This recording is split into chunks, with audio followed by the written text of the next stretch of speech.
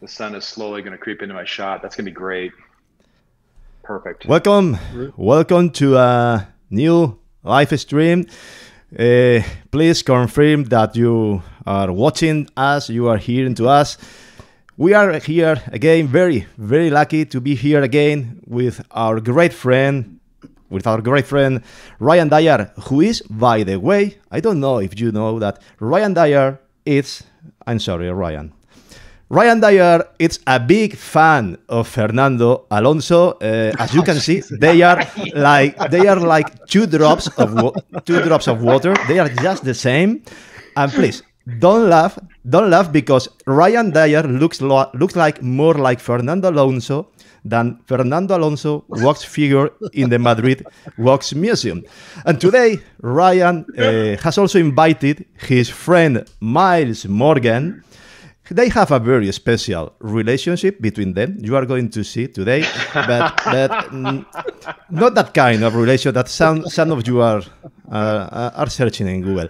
Miles Morgan is an incredible professional landscape photographer, but also it's a professional airplane pilot and famous worldwide for his roles in hot shots, films like Airplane or Aterriza como puedas in Spanish, Top Gun, and the Spanish film El Milagro de Petinto. So these are our guests today. Thank you very much, Ryan and Miles, for joining the show today. Thank you very much, guys. Yeah. So just to start with, Ivan, you're pretty good looking. Jose is very sexy. Miles is just handsome as shit. So I figured I'd do the entire episode like this, just to look cooler. Does it work? It's not. It doesn't help. It does not help at all. It doesn't help. It doesn't help. I think I look cool as shit, dude.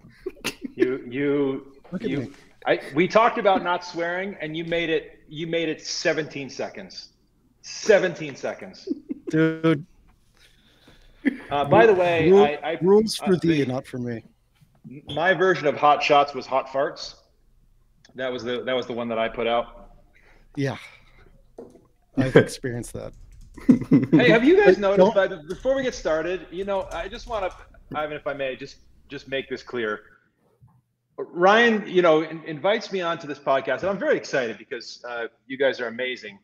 And he tells me nothing about it, right? He's got this. He thinks he's Joe Rogan over there. He's got a setup. He's got mics. He's got his camera set up. And I'm sitting here with my webcam. The sun's streaming through. you know, as usual, makes me look like an absolute idiot. It's not hard. And of course, Jose Garcia is with me again. Jose, thank you. Hello. Thank you, my friend. No, thank you for having me here. Okay, so today the interview is going to be totally different in format. We thought about introducing our guest, but we thought would be better if we can hear Ryan introducing Miles and Miles introducing Ryan. So who wants to be first? I'll go. Okay. I'm going to try to get out of the sun here. I'll just keep moving around. Miles is a guy that I let become my friend in 2009. You know, he didn't have a lot of friends. You know, he's kind of old. And so I kind of felt bad for him. I was like, oh, I mean, I guess I'll give him my time, which is really, really valuable. And yeah, and then you know, I taught him photography, and that's actually true. And he fucked that, he screwed that up somehow, and yeah, but I love him. He's like that three-legged puppy that it's kind of like, ew, but then it's also kind of like, oh, I love that little guy. Okay, that's it. That's all you got. Yeah. Okay. All right. Yeah. Great intro. Thanks, man. So parts of that are true. Let me tell the viewers, because when I did meet Ryan in 2009, and I will confess, he was a big shot landscape photographer, you know, which means really nothing outside of our little landscape photographer community. And he took a lot of pictures at Mount Hood, and I was intrigued because I lived in Portland. So I sent him a message on Flickr, of all things, and said, hey, you know, if you're ever going up, and where would you suggest I go? And to his credit, he invited me to head up there. So I met him up on Mount Hood. The door to his car opens, this cloud of smoke comes billowing out, and this 5'3", how many meters is that? It's like a meter. I think he's like a meter tall, if I'm converting. And skinny, like literally half my size. Hair down to his bottom. Notice I didn't say ass. And comes pouring out of the car. And then we snapped on our snowshoes, which I'd never used in my life. And off we went. And I must say, we covered quite a bit of territory that first day. And I thought, you know, I feel sorry for this guy. He's like a lost puppy. And so I took him to breakfast afterwards to say thank you, and we had some bacon and then a big maple bar, like a big, you know, it's like a donut but mapley, and introduced him to the maple bar, and he had one, and then apparently he was going to stay up there the night, bought another one, and I find out the next day that he has now thrown up those maple bars for the whole entire night.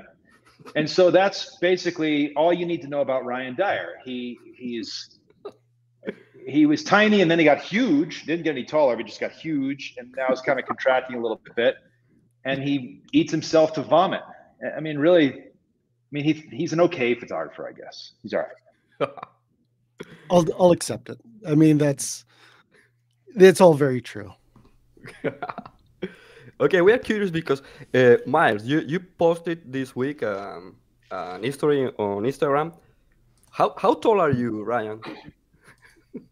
Me? Yeah. Which kind of questions are those, Jose? That's not in our script. I'm 5'10". I'm glad he asked, because He's not 5'10".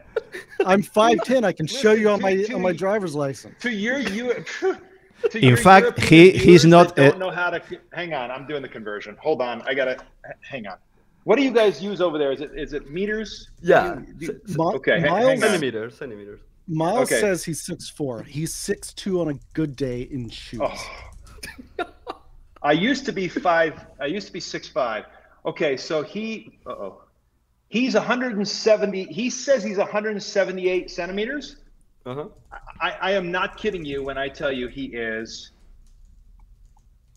161 on a good day. Dude, I swear to God, I'm 5'10". I will not have my name slandered like this. You come up to my armpit when we hug. I wrap you in my armpit. That's because I don't want to get like face to face with you because I'm scared you're gonna kiss me. I'm married. You prefer my armpit? I mean, it's better than everybody's got their weird stuff, I suppose. I don't, and I'm not judging. I'm just saying. I'm into the smells. Okay.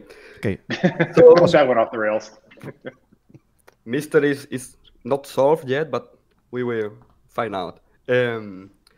Okay, so we are gonna start with some question for both of you guys. First one, you talk a little bit, but how did you meet each other? What's that incident that you explained? Well, let me expand on it, and then I'll turn it over to Ryan. But yep.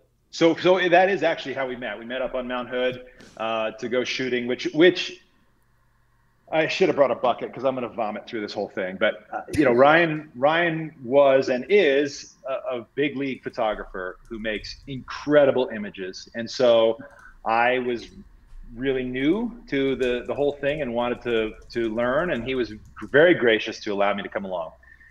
I literally got up there and I was at my heaviest at that point. I mean, I was not a light man, and I had never used snowshoes. So we were going to snowshoe up the White River, and the conditions were were looking like they might be pretty good. And so I had no idea he had even put them on. So he helped me put on the snowshoes, and I get them on, and we start, going up through the snow, and he's light as a feather. He's just kind of flying up, and I just keep sinking, just post-holing into the snow. And I'm stuck like a turtle on his back, just flailing. I'm up to my armpits and just arms. And he'd come and drag me out, and then we'd, hike up a little bit further, and boom, I'd go back in again, and he'd come and drag me out, which I thought was incredibly gracious, because I will tell you, the light was starting to go. I mean, it was really starting to get good. And there I am, just up to my belly button in snow. And then he finally dragged me out and then moved up, and then he ended up, and I have this view of our first day together of me up to my armpits, my camera completely sunk in the snow, and then I just see the top of Ryan's head with snow below it, and then this incredible sunrise going off over the mountain, and we're both just sitting there buried. I don't know how we ever got out. Did you dig me out? I think it was a mutual effort. It was a mutual digging. Yeah. So we missed sunrise totally. It was glorious from where I was. Oh boy. How did they get that photo? I don't know. How am I always in the back? In fact, I know a lot of people is searching on Google about if you are dated. Yes. That is true. So yeah, if at least here in the States, if you type in are Ryan Dyar and Miles Morgan, it automatically fills to dating, or are Ryan Dyar and Miles Morgan lovers? And I can tell you right now, listen, I'm always behind. Why am I always in the back? See, every time. Yeah. I'd rather be in the back. You know what I mean? No. I mean, and listen, I just want to say this. I'm a heterosexual male. I have a wife and a child, and if I were homosexual, the last person I would date is Ryan Dyar. The last. No, do you know who he would date? He would date Jason Bateman because he thinks he looks in a heartbeat. Because he thinks he looks like Jason Bateman, and so he would want to hook up with somebody. Individual. You want to hook up with somebody who looks exactly like you, and that's creepy, dude. That's scary. Tell me you don't have a man crush on Jason Bateman. Tell me. No, I don't. You're such a liar. I don't. I have it on video somewhere. Yeah, you're a liar. Straight up. Okay, Ryan Reynolds. Throw it out there. Ryan Reynolds. Justin Timberlake. That's okay, guys. Oh, come on. See, he's small. You like the small guys. Yeah. Now we are going to begin with some questions for the people in the chat. Just to inform, we are going to make some questions. Later we are going to talk about storms, because both of them share a passion about chasing storm adventures. So we are going to start with these questions, and later we will be doing a game between both of them, a game of questions to each other. First question for both of you, if you want. What do you like least about being a photographer? Is something that you really hate about being a photographer? Go ahead, Mom. Go ahead, Ryan. Oh, okay. I'm taking this one. You can start. I don't like being in a photography community. I mean, there's just so much competition, and ego that I see around, and that's my least favorite part of it, because we're all just losers with cameras doing a nerdy hobby. I mean, being a photographer is not a cool thing. And there goes all the viewership. Great job. Well done. I'm gonna cut you. Go ahead, Miles. Say something more insightful. First of all, let me just tell you, you're making me uncomfortable with you keep fondling your microphone. I don't know if you know you're doing it, but it's awkward for everybody. So just put your hands down. People has somebody has told in the chat. I don't know what to do with my hands. Yeah, like Julio Iglesias in Spain when he was singing. He's talking. David Montero is talking about that. Ryan, why you take the microphone so sexy way? Exactly. Steve, not just me. You know. Thank you to whoever said that. Thank you. I deeply appreciate it. Because you've got to have some range. I can go like this, or I can go like this. You know what I mean? It's a whole. Or you can just leave it in the middle like everybody else. You got to have range, man. Okay. Anyway, so back to the question, and it really did not do this well. I'm just going to blow myself out. How's this? Better? Great. I got straight. It's a striking light. Yeah. You got 10 times more handsome when you did that. I did. Yeah. It just washed me out to nothing. Okay, I'm going back. So what I hate about landscape photography is being out in nature. And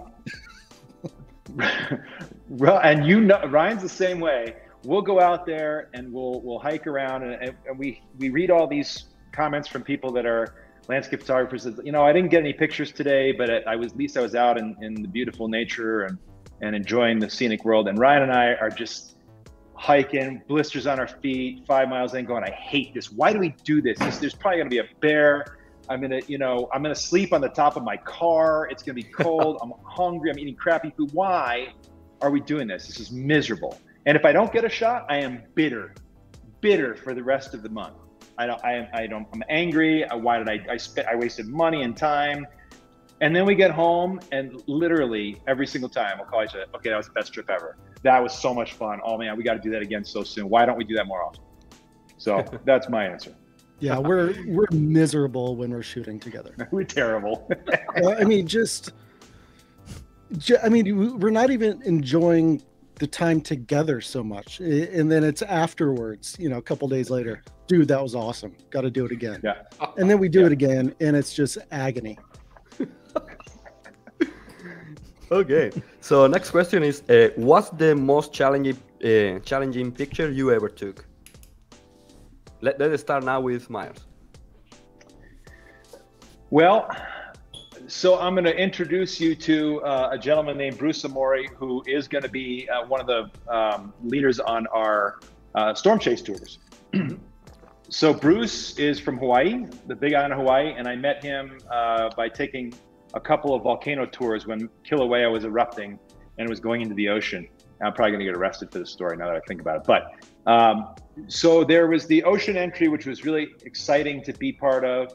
And then there was the crater itself, and the crater itself is full of lava, and it's a big giant lava lake that's probably I don't know, a kilometer across and constantly exploding, and it'll explode up onto the side of the walls where we're standing. And then, I mean, not while you're there, but there was one shortly thereafter. And sometimes stuff collapses in, and it's straight down into a pool of liquid rock. And the first time he ever took me there, this was a long time ago, I think outside of the statute of limitations.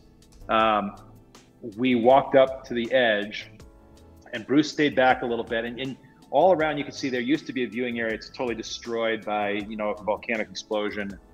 And he's getting his camera stuff, and I walk up, we got a gas mask on, I walk up to the edge, and you can hear it, just these, it sounds like waves crashing, but it's liquid rock crashing.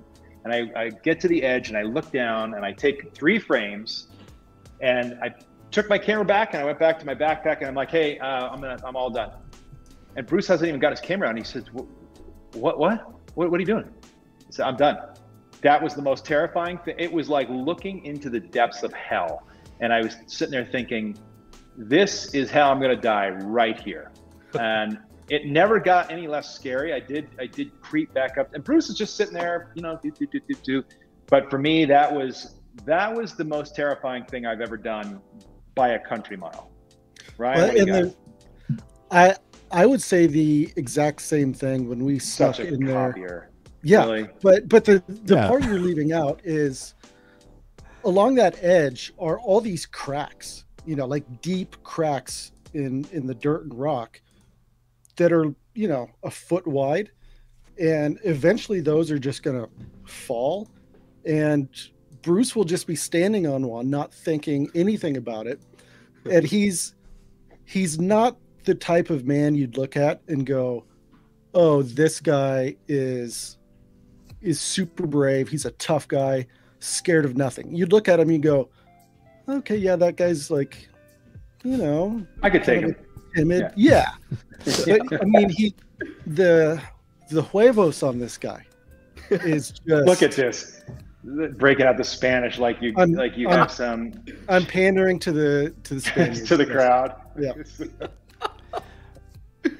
I'm going to share now for one moment the Miles Morgan website, because as we can see some of your pictures that you have in common. You have been in the same places at the same time. So I'm curious about how do you work together? Because when you are in the same place, do you share, for example, this picture or some places like you have been? Yeah, let's talk about at that. the same time. Do you share compositions, gear, raw files?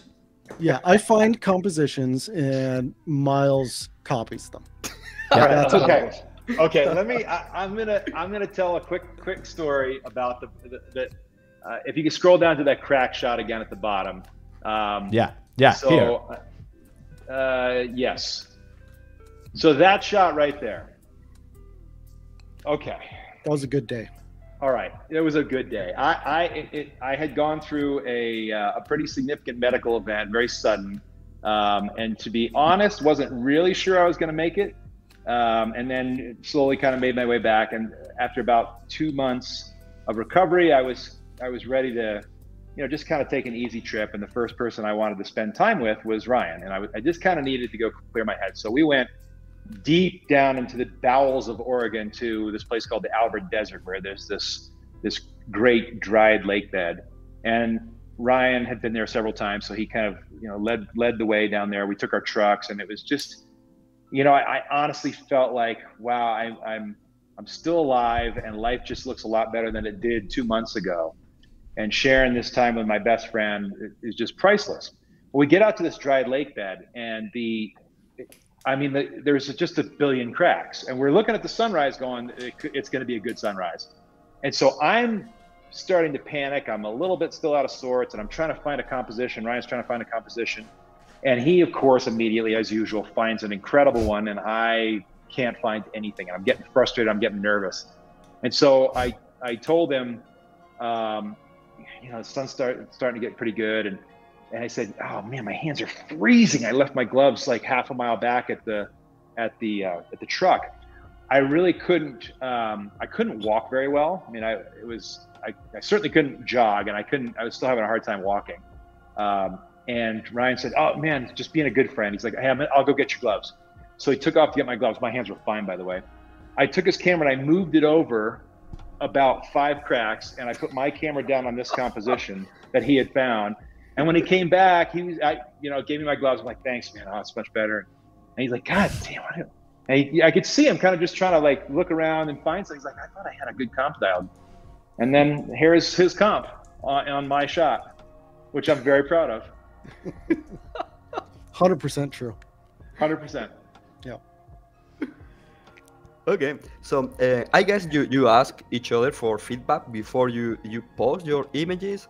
How does that work? Are you tough on each other? Are you? Oh yeah, and I equate that to our friendship and trust. I always need an unbiased set of eyes because I have no idea what I'm doing. And so anytime I finish a shot, I'll send it to Miles and he'll give me feedback on it. And I trust the feedback he's going to give me. He doesn't pull any punches. If something's screwed up with the photo, he'll tell me. If the photo just sucks, he'll tell me. And that's I normal. trust. Usually it just sucks. I know. But I trust his opinion because I really respect his work and his vision for photography. And so if he tells me something, I know he's not just being an asshole. He's just giving me the feedback that I need and the critiques that I need. And we don't take anything personally when we give each other feedback. It's just honest and we can take it or leave it, and to trust everything he says when I show him a photo. And I have a question for Miles because Ryan, we know he's a Nikon guy. In fact, we are watching here today some pixel because of the Nikon in the stream. But Miles, which kind of gear do you use? Better gear than Ryan. Yeah. So I'm a Nikon guy as well, and I will tell you, I started out as a Canon guy, and then the Nikon D800 came out, and that was a game changer for the shadow recovery, and that to me was enough to switch. And now that I've switched, I'm kind of stuck. Are you guys Canon guys? Is that what I'm picking up? I am. Jose, not too much. Not too many Canon guys right now in Spain. Are a lot of Sony. A lot of people from Sony. Okay. So same sensor. Man, there we go. Now we're going this way. Yeah. Thanks for setting this up for me, Ryan. That's great. This guy. I'm just all over the room. It's okay. Yeah. So Canon, I will give you, Jose. I'm going to give you a Canon shout out, okay? Because when you shoot lava, Canon is 1,000% superior. The way it handles the reds, the colors are spot on, and the Nikon it never looks right in the Nikon. So that's the one instance where I wish that I was still shooting Canon. That's it though. The rest of the time, I'm very happy with my Nikon. The greenish about Nikon and Sony, it's a bit. We always have to hear jokes about the greenish of the Sony and Nikon, always. Okay, so guys, we talk about the worst part of being a photographer. Now let's talk about the best part, the most rewarding part of being a photographer. What do you think it is? I'll take this one. The absolute best part is not about the photography. It's about the people I've met. I met Miles through photography, who is now my best friend. We were, he was the best man in my wedding. I was the best man in his wedding. We're just brothers. And I also met my wife through photography. The love of my life, and now have this family. So it's all the the things about photography that aren't about the photography, the residual, you know, the people you meet and the experiences you have. You know, I've been to some places I probably never would have been to if it weren't for having a camera in my hand. Yeah. And, yeah, it's the people and the experiences. Yeah, I gotta jump in and concur with that. Again, I'm gonna be a little bit nauseous, but I have met some of my favorite people on earth through photography, and also shared some experiences, as Ryan's saying, which we never would have had these. I never would have gone to Iceland, probably. Why would you go to Iceland if you're not doing photography? And then ended up, you know, the Northern Lights, that would have been fine, but would I have traveled all the way to Norway to go see them? No. Would I have gone to, and I did actually, I went to Hawaii before I did pictures, and I watched the volcano from the viewing area in a parking lot and went, yeah, okay, that was cool.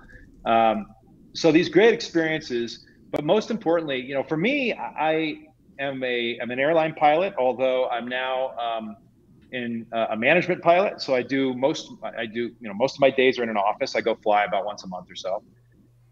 And so I get very, very little time to go take pictures anymore. And that's why I'm so excited about the Skyscape photo tours in May and July, because I get 9 days with that moron down there at the bottom of your screen. I guess he's at the top of your screen, but figure it out. Figure it out. Yeah. Well, I'd say you got me on 2 different screens. I mean, what do you want me to do? So that, to me, this is, I really now at this point in my quote photography career, going out and taking pictures is completely secondary to going out and spending time with my friends, because we get to do these adventures together, and that means more to me than just about anything in my life other than my family. Cool. And is there something that you have learned from each other? Absolutely nothing. Well, Ryan told me that Ryan told me in the other stream, Ryan told us that everything you know, he taught you. That is actually, that is true. I have to, again, I feel like I'm going to be nauseous. I really should have taken some Zofran before I started this interview. He, you know, for those of you that have watched Ryan's videos, he has this great style of processing, and it's evolved through the years and just keeps getting, in my opinion, better and better. And he works really hard at it. I mean, don't let the moron sunglasses and the cool, you know, stroking the microphone thing. Dude, I look so cool right now. Dude, how cool do I look? Right? He works incredibly hard. I mean, every single day he's processing for hours at a time. He works on his website. But what I think he doesn't get enough credit for is, in the field, he is a brilliant compositionalist. I think I made that word up right there on the spot. And he just comes up with stuff, and I really just, I watch him a lot, and I watch his videos, and in fairness, I would have no portfolio at all. You know, my average portfolio is what it is, but it would be, my kid would take better pictures if it weren't for Ryan, and she's 2. I'm gonna have to kind of disagree, because I mean, I'm really good at what I do. No, I'm kidding. Okay. No, but I think Miles and I learned together. I don't think it was, you know, he's teaching me something or I'm teaching him something.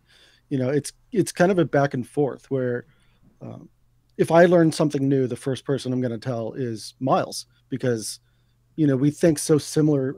It's similar about photography that I know he's going to be into it, and vice versa. If he learns something new, the first thing he does is tell me about it. And so we kind of constantly bounced ideas off of each other and images off of each other. You know, we give feedback to each other on our shots before we do anything with them. And so it's very much been this symbiotic learning, you know, so I don't take any credit for how good Miles is. I think it's very important what Miles have just said, because even Ryan, it's incredible. It's a master, one of the best in the world, of course, about post-processing. But there is no, it is not possible to see a good picture if it is not a good composition. And I think that every good photographer, it has to be very good about composition. So of course, I always like when people say that, because it's not just only post-processing. It's just the first thing and the most important thing is composition, without any doubt. Jose. Yep. Okay, so no filters here in this answer. What's the most awkward situation you have ever been in photography? Okay, so I guess I'll answer. I mean, maybe not the most awkward situation. I mean, there was one time when Miles was taking a piss on the side of the road, and some like really messed out hillbilly drove by and just saw all of Miles's nether regions. But the one that comes to mind was, it must have been 2012. Miles and I went backpacking up on this mountain called Broken Top. I knew you were going there. Yeah, and so we woke up, shot sunrise, and then we were going to hike to a different location. And along the way, we found this ice cave. And Miles really wanted to get in there and shoot this ice cave. But the cave was really small. So Miles had to crawl into it, and there's rushing water through this ice cave. And so Miles is crawling through this water to get his shot. No shot, by the way. No shot. Totally waste of time. And so now he's soaking wet. So he decides to change his clothes because he doesn't want to hike soaking wet. So he changes his clothes, and he only had 2 pairs of underwear. And so he put on the dry pair, and then the wet pair he hung off of a strap on his backpack to let it dry. And so we're hiking along, Miles with his dirty underwear, kind of dangling from his shoulder. And we come across these 2 other hikers who happen to be like some pretty cute chicks. And so we were just, I think we were both single at the time. And so it was, we weren't hitting on them or anything. We were just sit there talking about the trail and the hike, and the fact that they were cute girls has nothing to do with it. But Miles is sitting there. Miles is very charismatic and holds a conversation well. And, if I'm honest, thinks really highly of himself as a conversationalist. And so he's sitting there just charming as can be. And then we say our goodbyes and take off. And I'm sitting there dying laughing, because as we had that conversation with those two girls, they kept looking over awkwardly at the underwear that was on his shoulder, the wet, dirty underwear. Miles is just sitting there, big smile, perfect teeth. And they're glancing over like, what the hell is wrong with this guy? Why is his underwear on his shoulder? That was awkward for Miles, and he didn't even know it. All right. Okay. My turn, please.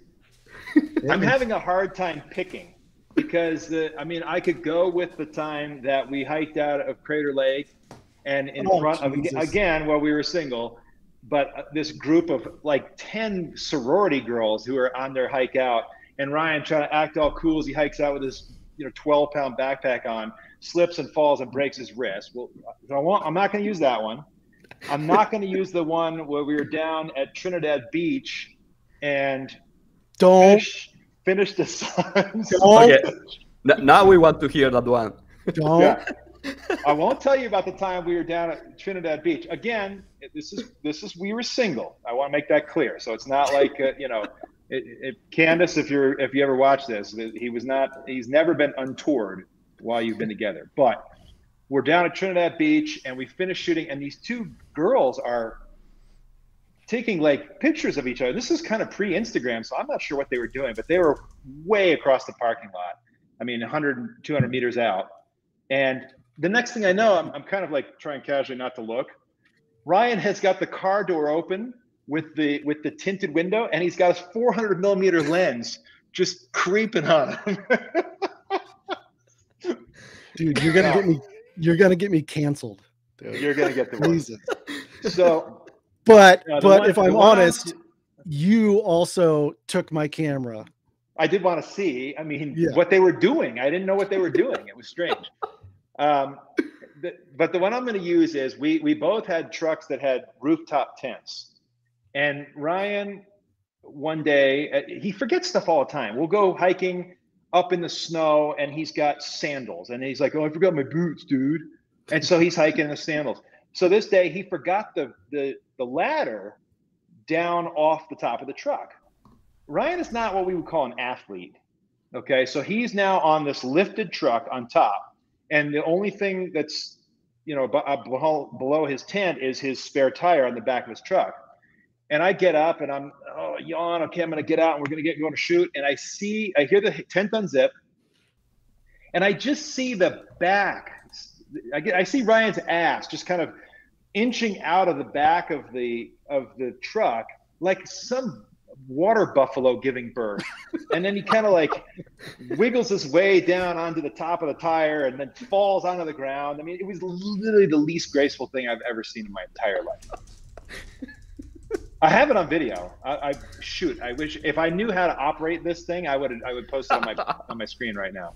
You'll post it in your stories later. Okay, will do. Okay, so to finalize the first set of questions, where do you see yourself in 5 years? Miles will be dead. I'll be dead. I'll 100% be dead. Miles is 87. I am. I'm not even 40 yet. I am so young. I'm the youngest 38-year-old that's ever existed. Miles is ancient. Yeah, sure, that's it, buddy. I am old, and I will probably be dead. 5 years from now, you know what? Honestly, I hope I have more time for photography. That's what I hope. Mm-hmm. I would love to see the storm chase tours, the sky tours take off, and that be a thing that we do every 5 years. I don't know that I'll have a whole lot more time than that. I kind of, to teach photography, I want to do it with that group of people and storm chasing is awesome. But I would like to have a little bit more time just to take off, for a week here and there with my buddy. That would be not Ryan, just a buddy, any other buddy, really pretty much anybody but Ryan. What I'm looking forward to, honestly, is as far as like Miles and I's friendship, is when his daughter's old enough that she can start going on trips with us, because I think it'll be a blast to have his kid tag along on camping trips, road trips, whatever. I think that'll be really cool. Yeah, that will be cool. Yeah. And about what you have told about the storm chasing adventures, if I'm not wrong, that's one of your common passions, storm chasing adventures. Both of you have a lot of incredible photos of storms. So I would like you to introduce to us, if you can give us some advices about this type of photography. For example, how do you know where to go to look for a storm, how to predict the movement of the clouds, of the I don't know. I suppose that perhaps being Miles, an airplane pilot, is very helpful. No. It's not actually. Are you talking? Yeah, again? Yeah, dude. Okay. Jesus, cut me off. Go right ahead. No, the best thing is to have a great forecaster. Yeah, Steve, our coworker, our friend. He studied meteorology his entire life, and he knows so much about the weather that it's scary. He's also a really incredible guy. I love spending time with him. But without him, it would be Miles and I in the middle of Kansas, sitting under blue skies, going, "What did we do? How did we get this done?" And why are there flies in my cheeseburger? Yeah. Yeah, it definitely comes down to, so I do, I study weather for a living. It's a completely different sport. You need to be a severe storm forecaster to really know what you're looking for. And one of the best parts about the tour that we did last year was getting to watch Steve in action and ask questions. He's so passionate about it. It's really, not only is he really good at getting us on a storm, but he's really passionate about explaining it to the participants so that they can kind of figure it out for themselves and know what models they're looking at. But it's still it's a little bit like flying and a little bit like photography. It's an art in and of itself. I mean, there's a science to it, but there is that art where, you know, some doctors are better than others because they just have a feel for it. And he is incredible at what he does. And we're so blessed to be able to work with him. He's also a good photographer as well. He is. Yeah, I don't think that gets mentioned enough when we talk about him, but he's a good shooter. Yep, agree. And which tripods do you use when you are taking photos of storms? Do you avoid carbon fiber tripods or any other things that people should take care about? Really Right Stuff, and I say that because the CEO of Really Right Stuff comes on the tours with us, Joe Johnson, who's awesome. And actually, he fixed my tripod for me in the van last year. So I'm no longer sending it back to Really Right Stuff. I'm just going to wait for the tours, and I'll bring all my broken tripods and I'll let him spruce them up for me. But no, if we're that close, and we get pretty close, but if we're that close, then we've made an error where if your tripod, you know, is attracting attention, because as much as we want to be in the thick of it, we are not going to put our clients in danger any more than we add. You know, I mean, that's number one rule. So, and storms don't necessarily look great when you're right under them. You need to be a distance away to actually see them and see the structure of a storm. So, you know, we're not in the thick of it, you know. And Ryan, I don't know if you can introduce to us about, I don't know if you want to share your screen about how many photo tours are you organizing this year, or what location you will be visiting, or the most, if you can tell us something about your calendar and the places you are going to visit. Yeah, so we've got several. There's Joe right there. Yep, that's the Joe. CEO of Right Stuff. We've got several tours we're doing this year. They all start in Denver, Colorado, and then they go wherever the storms are. Every day we wake up, we confer with Steve. Steve puts together the game plan of what the best scenario is for storms, and that could be, 100 miles away. It could be 500 miles away. It really is chasing. And so we just kind of base everything off of the storms and where we're going to go. And then the logistics around that of getting people into good lodging wherever we're going to end up is super important to us. We don't want to, we don't want to just be sleeping in the van on the side of the road. So we make sure we get good lodging wherever we're going. We try. It's hard out in Burlington, Iowa. Yeah, we get the best of what we can. Sometimes these storms take you into the middle of nowhere, and that's fine. It's about getting the shots, making memories, seeing these storms, because they're incredible to witness, like mind-blowingly cool. But we've got several trips coming up this year. Miles and I are. We're doing 2. Yeah, you and I are doing 2 together. May 14th. Doing another one. Yep, and then we're doing 7 as well. Yes, and Bruce Amori is doing some. And one of the guys I love most in the world, David Thompson.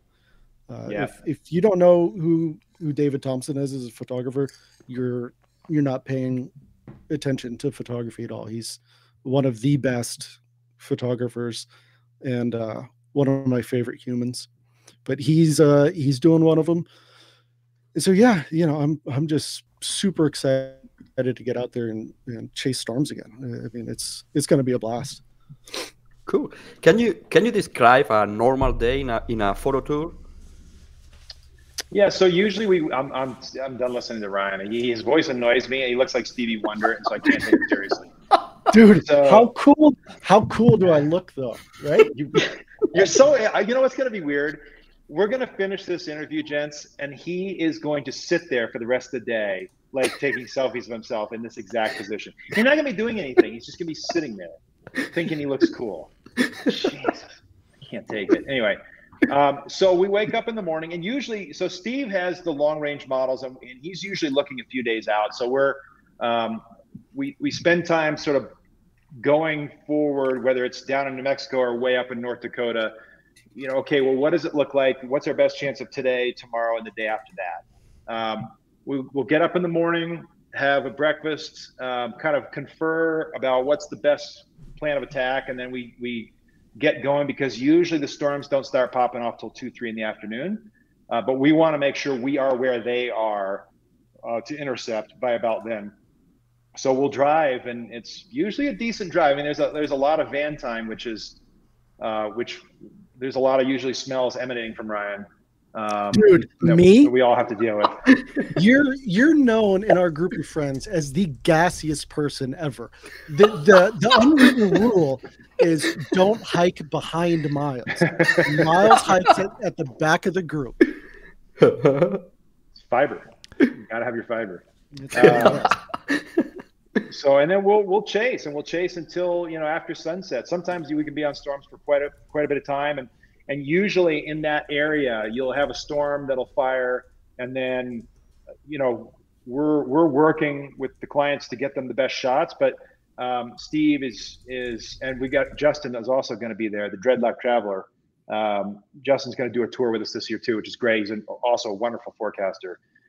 But they're working at the same time to make sure that, hey, if there's another storm on this line that's 10 kilometers away that they think is going to fire better, we're gone. We're in the van, we're moving to get ahead of that storm and get positioned. And there's a lot of country roads we've got to figure out how to intercept. And so the days are, you know, once we get on the storm, they go very quickly, and they're fast paced, and then we'll find a place to eat dinner and go to sleep for the night, and then do it again the next day.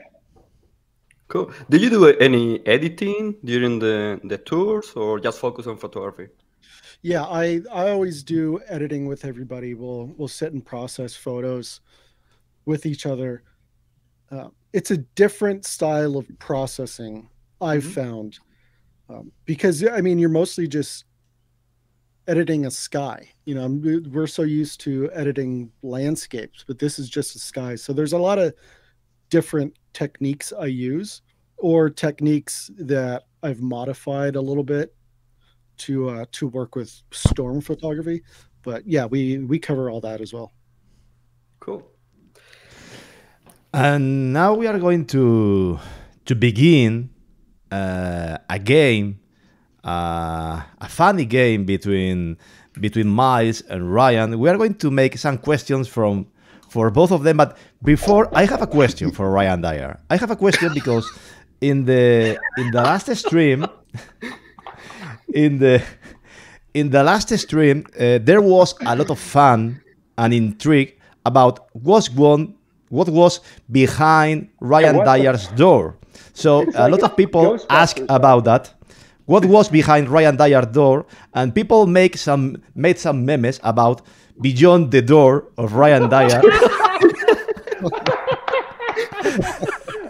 So people say that if there was something I don't know, something out of this world behind that door. What do you have behind? Honestly, it's just like boxes to cameras and iPhones, and I always, for some reason, save boxes from stuff I've bought, because I think maybe I'll sell it later on, and so I should keep the box. But I mean, it's boxes for stuff that I don't even own anymore. Phones that were broken and were thrown away 5 years ago. For some reason, I still have the box to it. And they're just magically lit up? Yeah. So please... There's also a lot of pictures that Miles has sent me over the years that he thinks I want to see. They're unsolicited. He sends them to me. And so I keep all of those in the closet as well, because Yeah, well, at some They're point, so hot they combust. no, at some point, I'm going to press charges against you, and I need to keep the evidence of all the very creepy photos you've sent to me over the years. Jose, can you introduce the game we are going to play between both of these cracks? So, guys, I don't know if you are familiar with the shoe game. It's the game that couples usually do during their wedding. That's a good one. Look at this pink car. Look at that thing. I don't even know what that is. Is it a Fiat? Seat.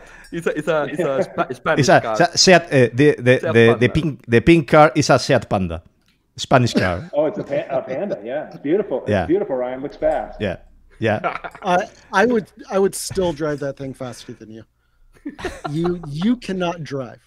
Now tell the people what you've said about me as a driver. Tell them. All right, I'm going to take my helmet off because it's hurting my head, but I was ready for whatever you were going to throw at me. So I will say, Ryan can drive. I've watched us get into a couple of sketchy situations that there are not a lot of people on earth that would have driven out of. Oh God, I'm sick. I need it. Oh, bucket. I mean, I'm Fernando Alonso. We know this. Listen. Okay, we went to one Formula One race, and Ryan's, girlfriend, girl crush, Fernando Alonso is, oh, Fernando, I can't wait to see Fernando. Fernando comes down corner 1 through corner 2 to where we're at corner 4 and wrecks on lap 1. Ryan Dyar wrecked Fernando Alonso. Yeah, that was bad. My one time seeing Fernando Alonso. Yep. In he got person. to see one corner. Yeah, he that's so creepy. That's so creepy. I think it's the worst wax figure I have seen in my life. It's horrible. Jesus. So, Jose, it's your turn.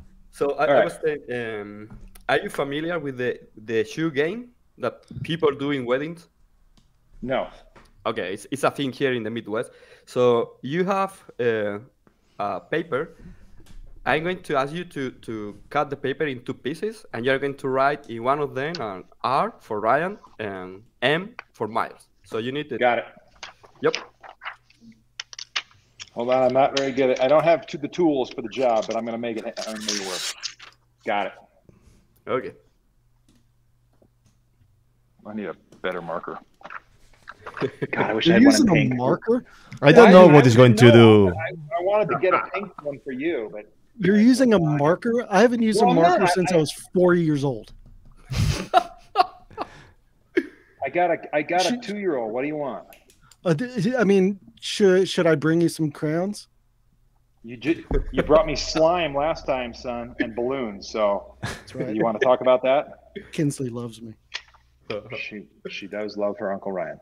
Okay, hang on. I'm making it. I'm trying to color it so that people can see. So I put an R and an M. Yep. Yeah, make it visible. Okay. Hence the marker would have come in handy, moron.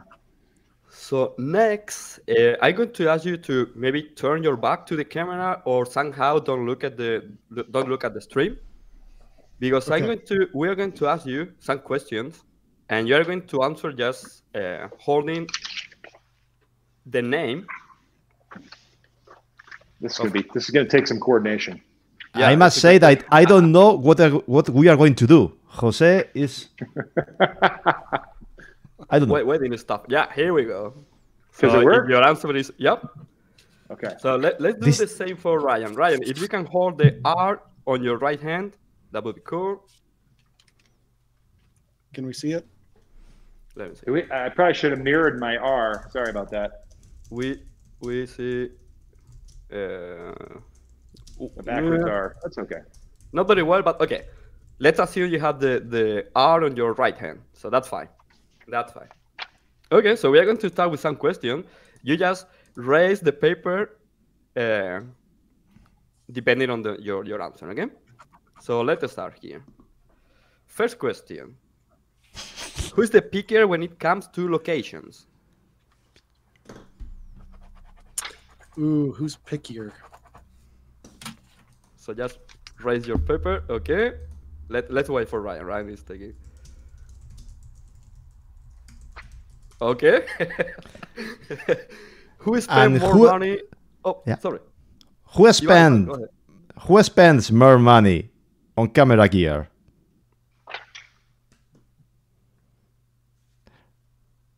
Ryan, turn out.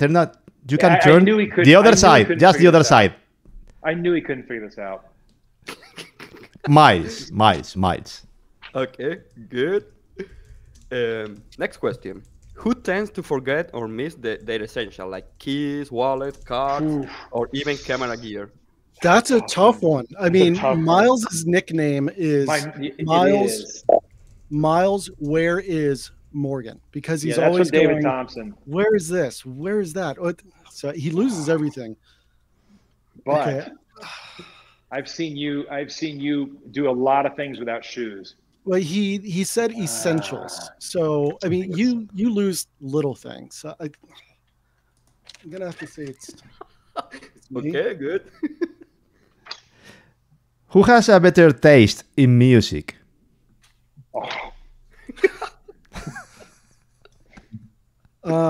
Miles listens to the music that like 13-year-old girls listen to. That's true, but you like it. You like Sledgehammer? Sledgehammer was our jam. It was.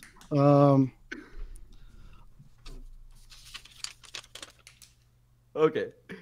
Who follows a more organized lifestyle? Pre-kid or post-kid? Let's say currently. Okay.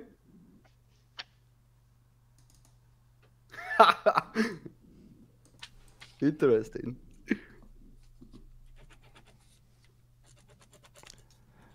And who is better dealing with people? Ryan's an absolute moron, so that one's easy. Okay. Who's clumsier? Classier? Clumsier. Clumsier. Oh, clumsier. Oh, unfortunately. I don't know though. You broke your hand in a parking lot. And who is more likely to get lost when going somewhere new? Oh, can we circle back to this when we're done? I want to talk about this for just a second. Yeah. Now we can go back about that. So Ryan is like me. He gets lost everywhere. It's so bad. It's comical. Who is always late? Ooh. We're both pretty punctual. Do you want to talk about the time that I went up and got a great sunrise at Rowena and you were sleeping in the Walmart parking lot? Yeah, you've got a point. Yep. Okay. And who is the most stubborn?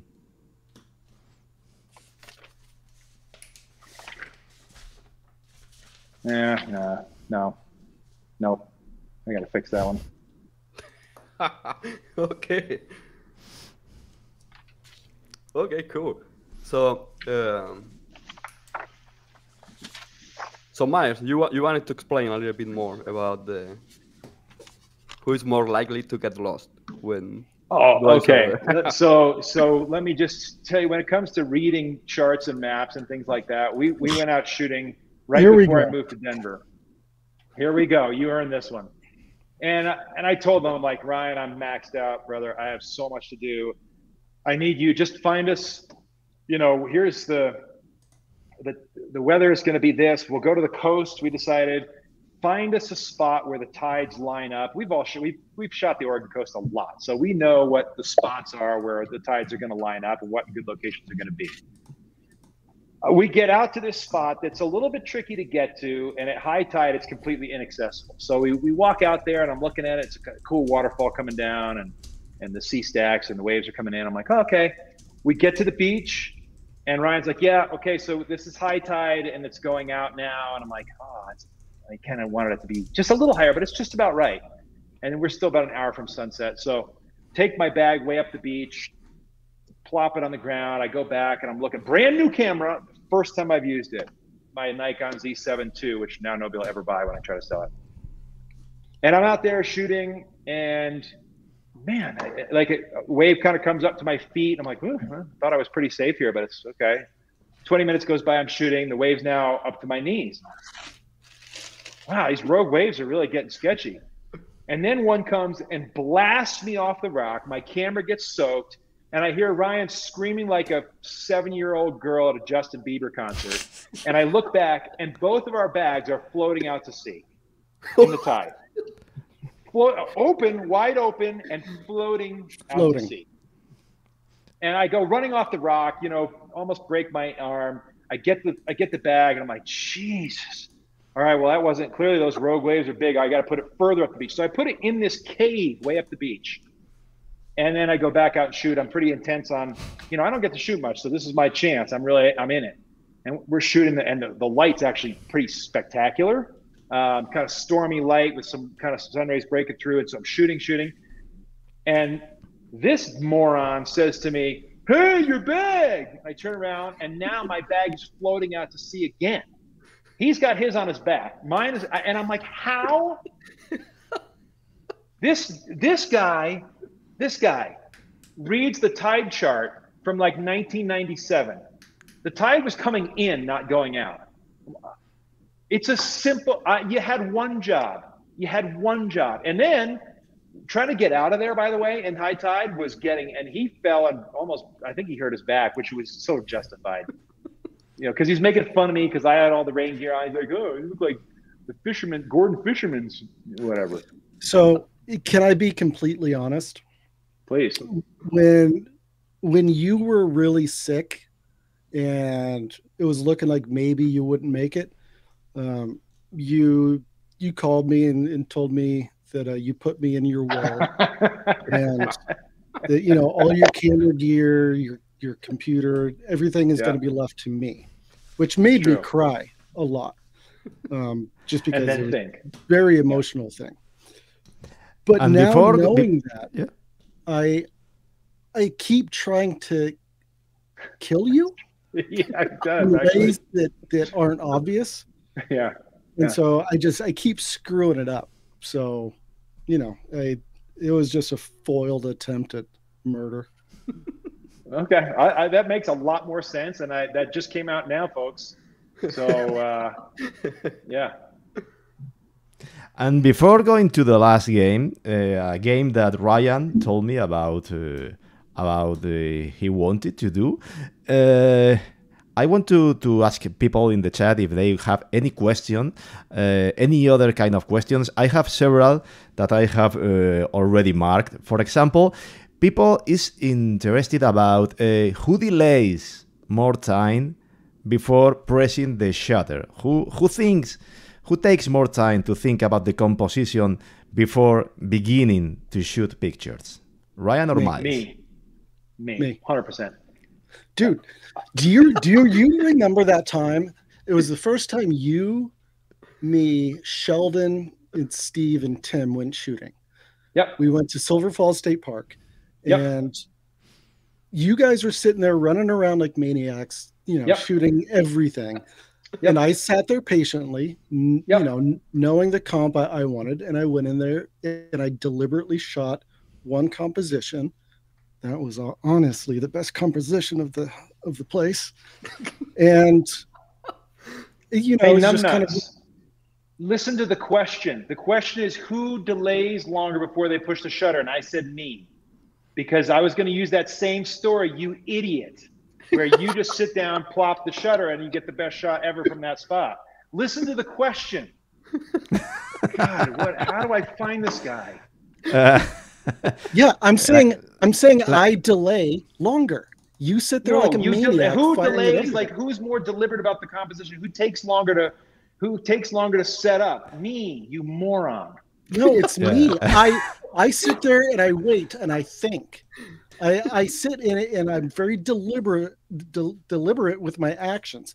You run around like a maniac shooting 50 different compositions, and I sit there and I focus on the one that's good.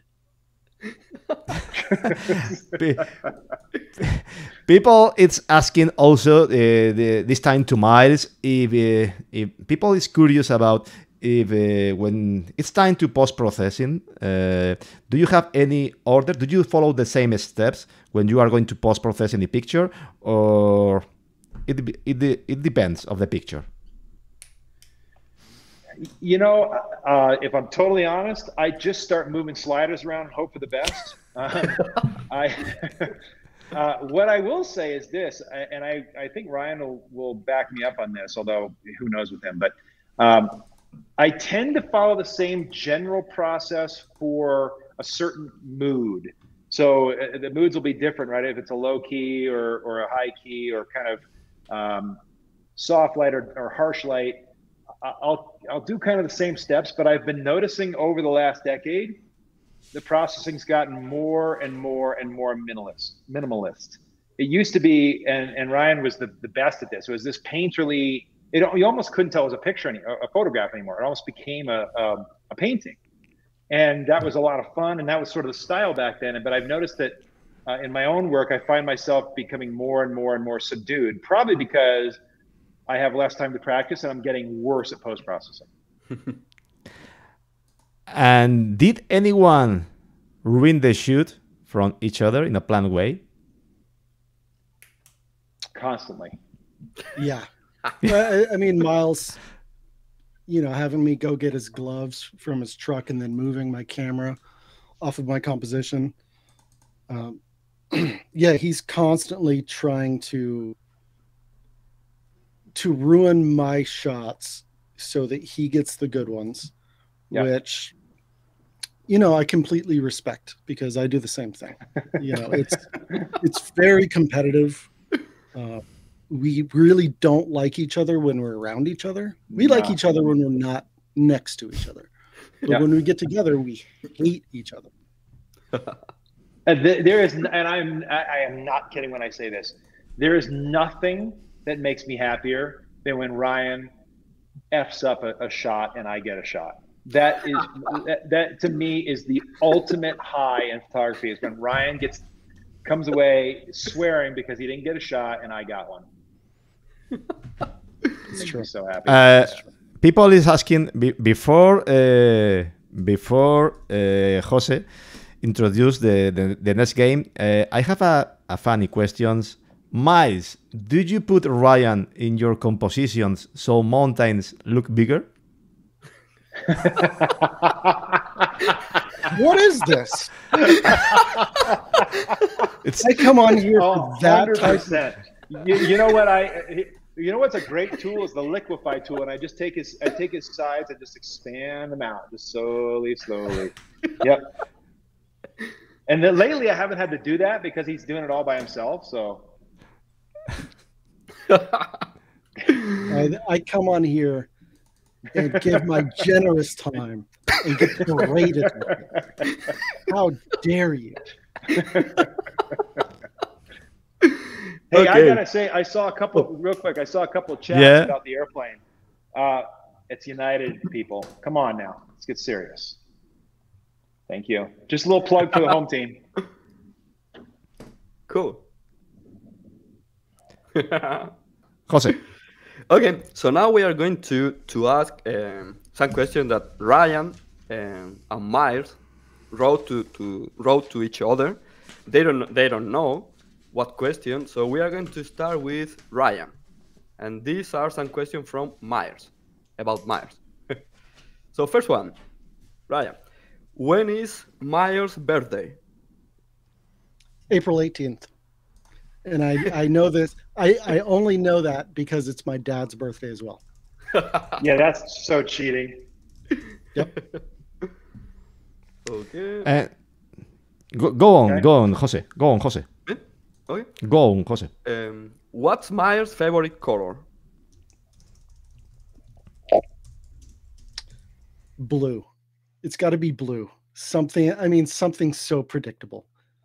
I think it's blue. He wore this obnoxious blue suit at his wedding. That suit was money. Are you kidding me? It was pretty cool. It was a good suit with those brown Listen, shoes. Stevie, you don't even want to go there with style with me. Dude, look at me. Look how cool and young I look right now, dude. You know, you're like, you're probably one of those guys that skis in your jeans. Okay. Next question. In which U.S. state was Myers born? I know it was back east somewhere. I don't think it was Connecticut, although maybe it was Connecticut, but I think it's New York. And that's right. So far, I'm really pissed off right now. I got to be honest. he got 3 out of 3. Wow. No, if Miles could only use one lens for the rest of his life, which lens would it be? I'm gonna say the 24 to 70. The only reason I don't say the 14 to 24 is because that's so limiting. I think he would use the 24 to 70, and if he needs wider, he just shoot panoramas.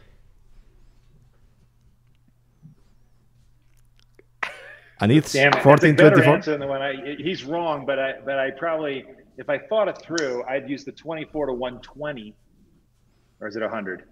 Whatever one I just got. You haven't shot much lately. Jose. Yep. Who is Myers' favorite photographer? I mean, obviously it's me. But I don't want to come across as, as a big shot or anything. I would say maybe David Thompson or Mark Adamus. I'm going to say Mark Adamus. Okay, so the answer we got here is I'm going to read it, okay? Ryan Dyar, which makes me want to puke. If that doesn't count, I think that counts because the first thing I said was me. It counts. It counts. It's fine. I'll give it to him. It's fine. I've taken him under my wing and molded him. Got it right in your armpit hairs where it's where it's moist and never washed. He also mentioned Ian Plant. Oh, that's a good one. Ian Plant, that's a really good one. And what's my favorite photo he has ever taken?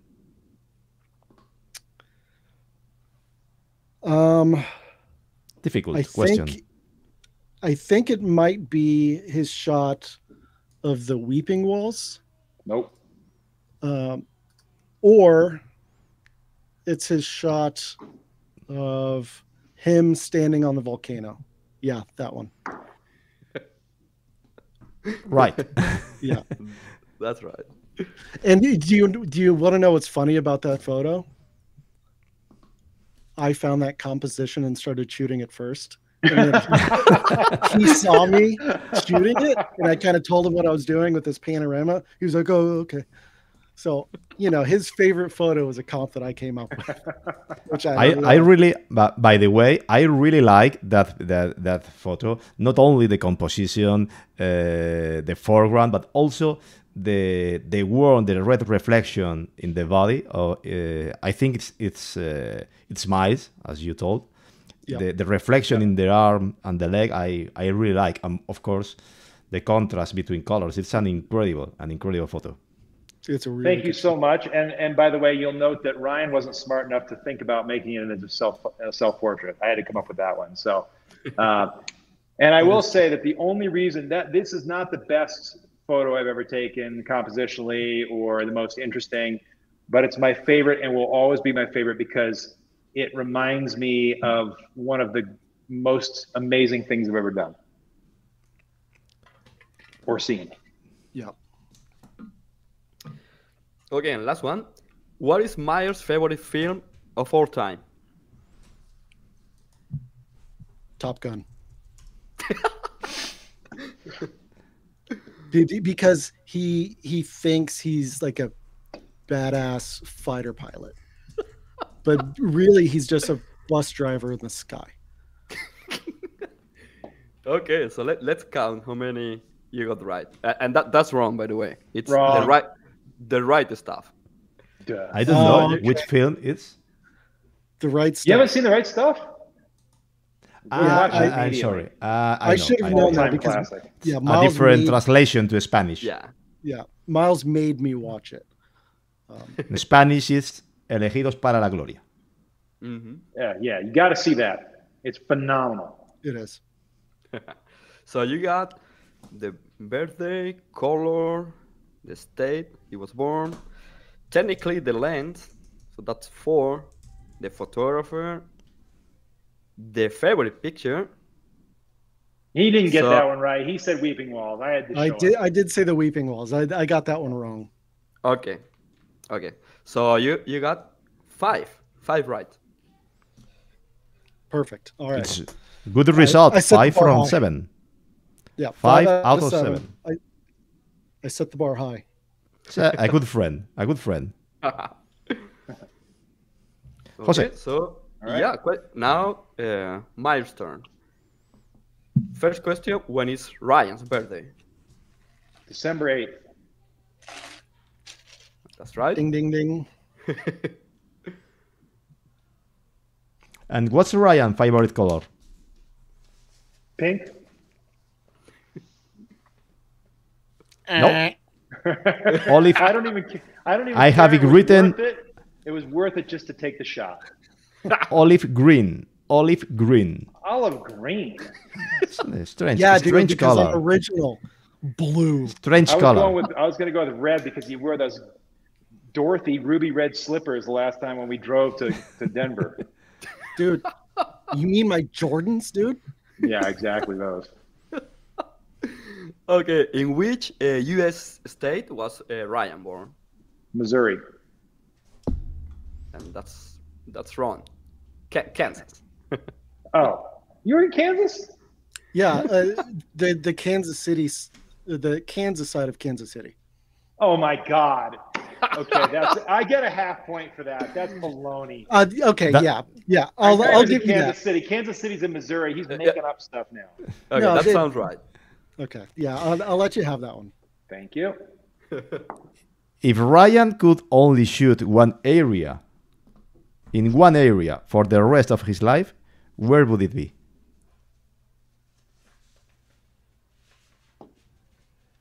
I'm having a hard time between Norway and Glacier. I'm going to go with Glacier. And I think it's right. I don't have the answer, but in the past stream, I remember Ryan told about the place he really liked the most was the Glacier National Park. Am I right, Ryan? Yep, he got that right. Ding, ding, ding, ding, ding. I want to go also to Glacier National Park one day. Come over, let's do it. Oh, you got to come. Okay, how does Ryan sharpen his images for the web? What tool? A knife. Just kidding. Wah, wah, wah. You know what? Hang on a sec, because we had this discussion. He doesn't, actually. For his website, he does not sharpen them. Is this true? Okay, we got a different answer from Ryan. Ryan? Remember, that was the big thing with that Wix site. You couldn't figure out what made it bad. You just decided if I don't sharpen, it sharpens it perfectly. No, that's not the case anymore. That hasn't been the case for like 2 years. Whatever. See, you don't even talk to me anymore. Right? I mean, on purpose. No, I use the Tony Kuiper web sharpening. Okay. Yeah. Well, I'm you going made a to big ask you stink later about when- how you had to not sharpen. I'm going to ask you later another thing about sharpening. And what was the Ryan's first camera?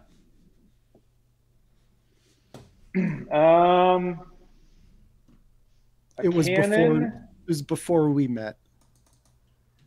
Canon. It wasn't the Canon 5D. It was a Canon, probably like a digital Rebel.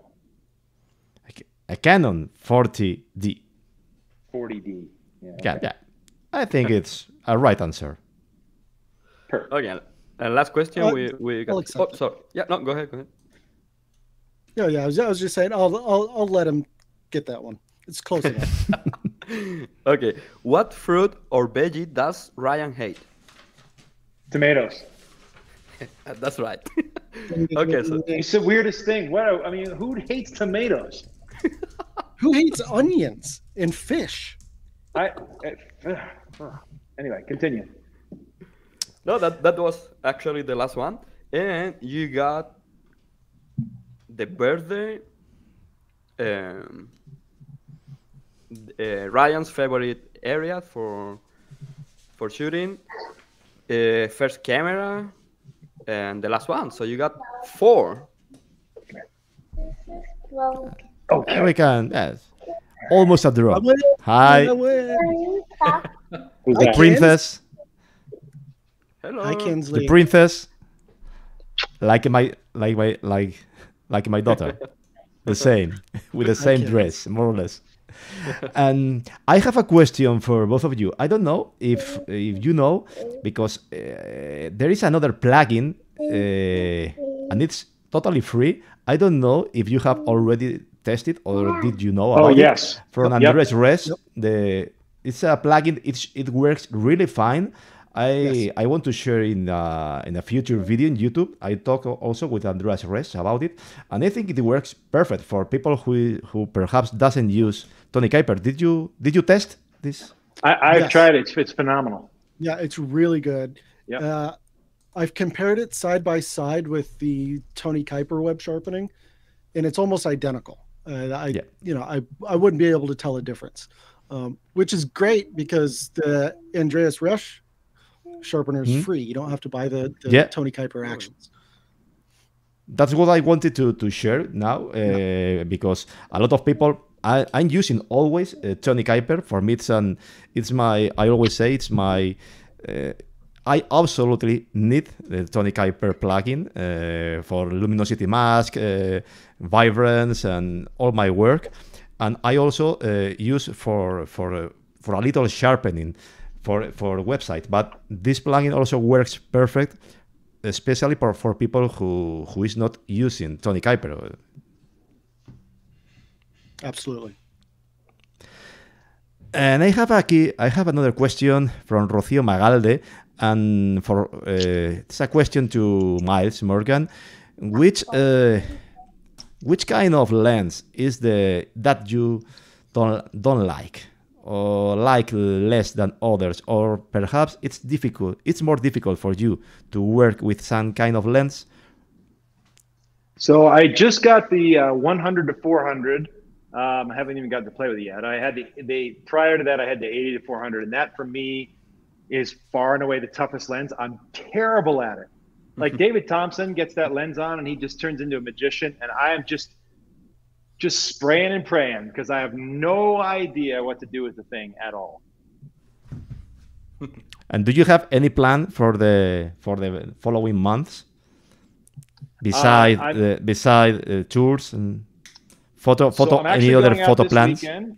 Yep, this weekend I'm going to go shoot with David, probably in New Mexico, and that's the first time I've gotten to pick up my camera since November. And then I probably won't get a chance to go out again until our May tour, which I can barely take. I'm so excited for. It's going to be phenomenal. Have you visited Spain, Miles, or not? I have not, and I want to. So when am I coming? Let me know. Tell me when I'm coming over. You just have to put a day, and you can put Ryan in the back, okay? And we won't bring him. Bring him with you. We won't bring him. People is also asking about. I can't remember if Ryan answered this or not in the last stream. Which color space do you work with? Adobe?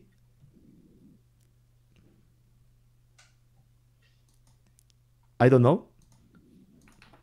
So I shoot now in ProPhoto, ProPhoto. but process in 1998 Adobe. By the way, Antonio, who just took a wicked shot at me, which I appreciate fully, saying, "Thank God my daughter doesn't look like me." And I agree with him, but I kind of feel like Ryan fed him that line. I didn't say a word, dude.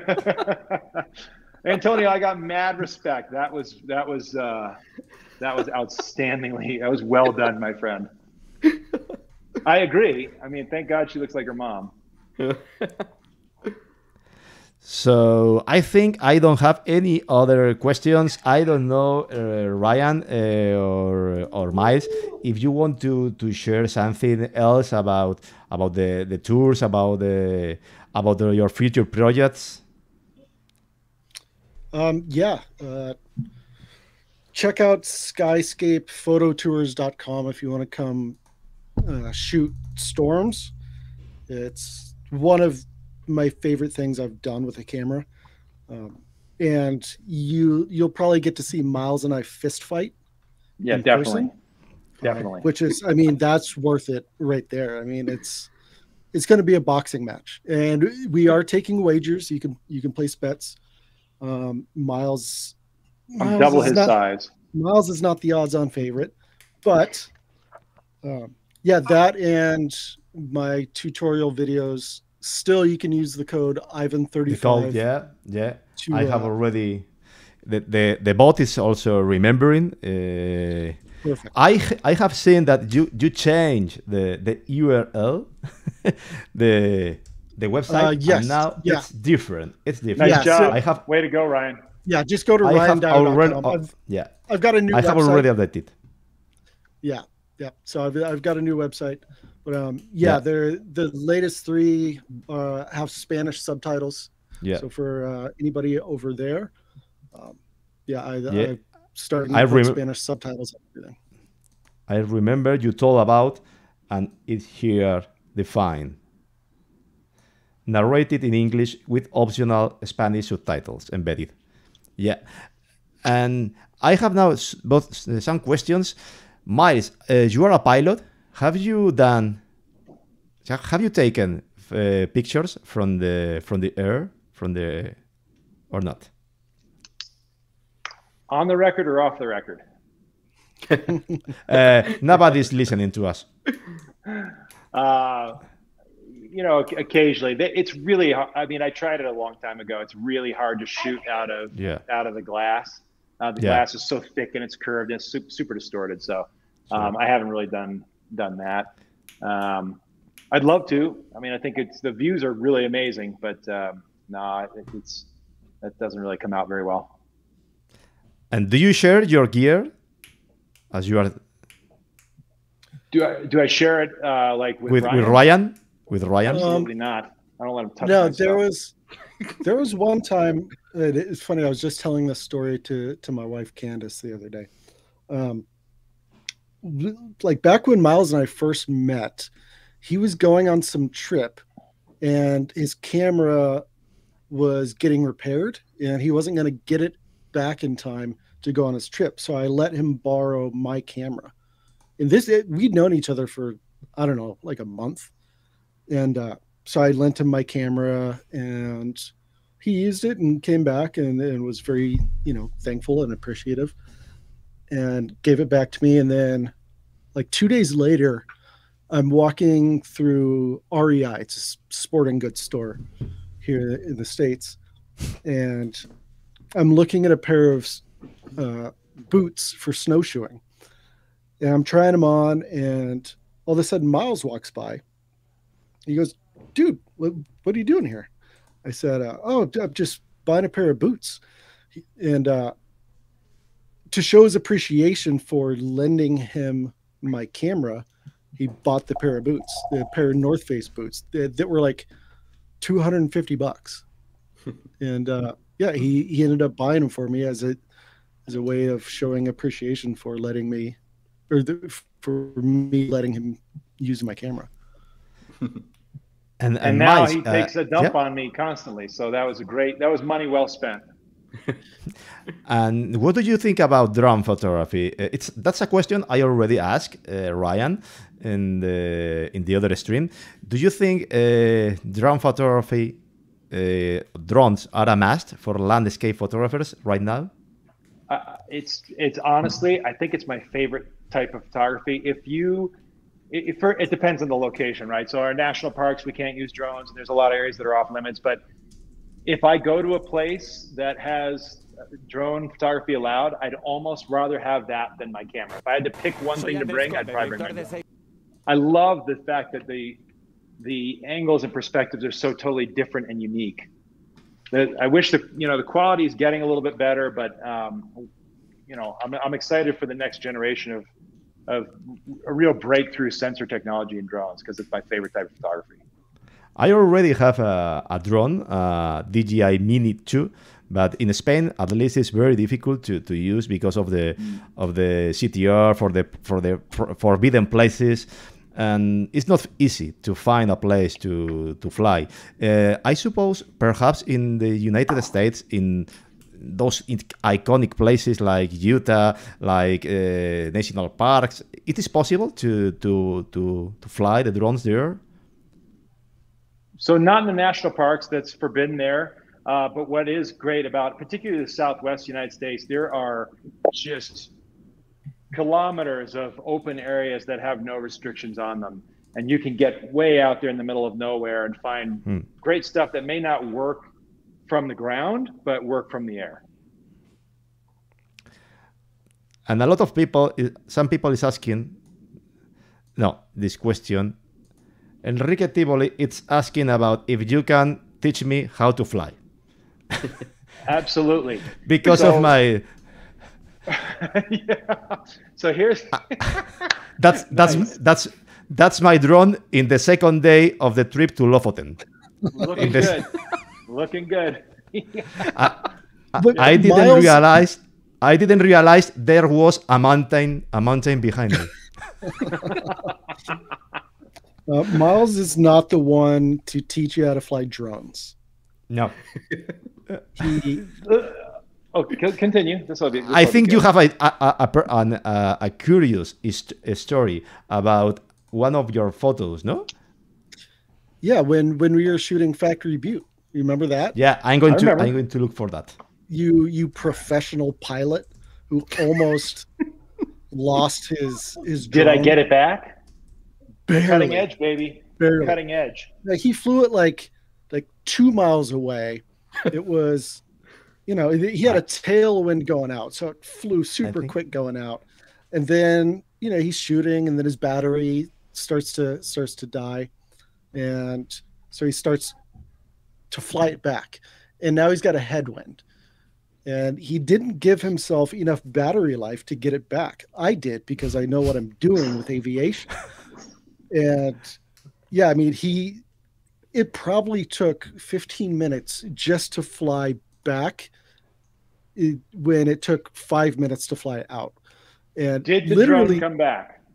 Yes, come back? But I heard warnings out of that drone that I'd never heard before. Like insufficient battery for landing. Like it was just gonna shut itself off. So you really want to talk about this, because the first time that you ever showed me your fancy drone up in the San Juans, and I'm like, oh, this is really cool. I'm watching on the back of his phone, and he starts flying away, and off it goes. And where's that drone now, Ryan? It's in the American basin somewhere. It just he flew it off the end of the earth, and it's gone. So I'm not sure this is the. Yeah. Yes, somewhere at 13,000 feet, probably buried in snow right now. Yeah, is that drone? So maybe not the best story for you. That was technical problems. That was technology failing me. That was not me failing my technology like you did. Didn't fail. I've never lost my drone. That's true. And never get crushed? Nope. the second day in Lofoten. What a bad luck. The second day from a 7-day trip. In the second day, my drone absolutely crashed. Abiduke was asking about... Yeah. Abiduke was asking about Miles. In which medium do you feel most comfortable? Wet, hot, cold, hot, dark, or in the air, I suppose? Well, I could go say hot and wet, but that would probably not go over well. So I'll leave that. I like, I like dark. I like night photography. I like stars and kind of twilight, and especially if you got a bad sky, it can kind of make up for a bad sky and you still get an interesting shot. Jose? Yep. We have another question from Bichus. Miles, you being a pilot, what's the most impressive things from the highs to watch? Lightning, rain, clouds? Lightning is fantastic, especially those big storms that we actually are going to go chase with the tours, with Skyscape photo tours. When you get that perspective from 35,000 feet, you can see the lightning not just in the area that you're at, like when you're on the ground, but you can see it all throughout the whole storm, and it just is this sparkle. The other thing, though, the northern lights are pretty spectacular from the air as well. Cool. It must be incredible watching. It's pretty neat. The northern lights, being watching an incredible storm. Wow, it must be incredible. Yeah. And about luck, because I know a lot of people who has made a trip to Lofoten or to Iceland. They didn't see any northern light, and when they were coming back on the plane, the northern light. Yeah, and I know several people that told me that. Yeah, when the year my wife and I got married, I co-led a tour with my buddy Arnold Heitman, and we got amazing aurora every single night, 7 nights in a row, clear skies, amazing aurora. And after that tour ended, my wife flew out to Lofoten to meet me, and then we had our honeymoon there in Norway, and it was cloudy every single night, and she didn't see the aurora once. And she was pissed. That's grounds for divorce. Yep. Yeah, because everywhere we went, we'd be making small talk with local people there in Norway, and they would say, "Oh my gosh, did you see how good the Northern Lights were? Last week it was incredible." And my wife is just pissed because she hasn't seen it. All she's hearing about is how good the previous week was. Hey, here's a recommendation. Don't process those in front of her. He's sitting there in the hotel room going, "God, look at this shot I got 4 days before he came." Processing away. Marital tip for you there, buddy. Yeah, I know. I know how Candice feels, because when I travel to Iceland, and it happened the same that this time in Lofoten. The previous week to my trip, incredible northern lights. When I went there, at least I could watch them one night, but not strong northern lights, not strong auroras. And I would like to live a trip 7 days, all the night, taking pictures of northern lights. It must be something incredible. Yeah, it was incredible. But we had guests on the tour after like 5 nights of shooting the aurora. They were over it. They're like, "Can we just stay in and sleep? I'm tired. I don't want to go shoot anymore." So, yeah, people got fairly jaded. I don't know if there is any other question. I think there is not. So, guys, for me, it has been almost 2 hours stream. I really appreciate your time. I hope you have enjoyed also Ryan and Miles this stream, and also I hope that people in the chat value that two great landscape photographers like Ryan and Miles have joined us today, and also with that good vibes and humor between both of them. So Ryan and Miles, it has been for me a great pleasure and again a great honor to be able to talk with you today. And Jose, as always, thank you very much for being with all of us today. It was awesome to be on here again. I had so much fun with you guys the first time, and the first time was a little bit more fun because Miles wasn't around. But I was going to say I really enjoyed speaking to the two of you. The third one not quite as much. I mean, I substituted this freaking cat for Ryan. But, yeah. No, gentlemen, it's been a privilege. I really, really enjoyed it. Thank you so much for having us on. Really appreciate thank you guys. Jose, thank you very much. Yeah, thank you. Thank you. So people, you have the discount code for the Ryan Dyar post-processing tutorials. If somebody is interested on storm chasing adventures, you have the website, Skyscaper, photo tours. Everything is down below in the video description. So thank you very much. Have a nice day. Goodbye.